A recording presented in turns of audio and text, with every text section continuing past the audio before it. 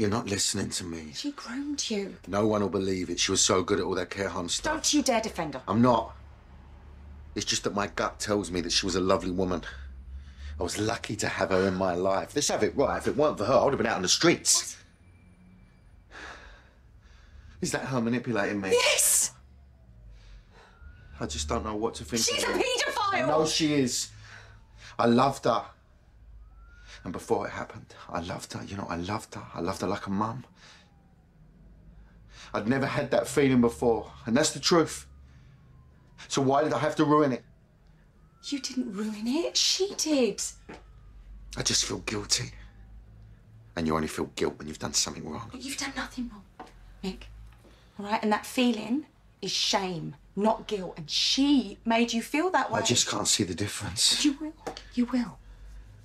Right? It will take time, but I promise you it will come. And the first step, you know, is talking to the police.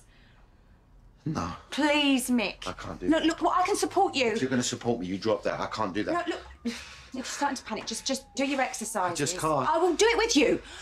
I can't do it. I'm done. I'm done.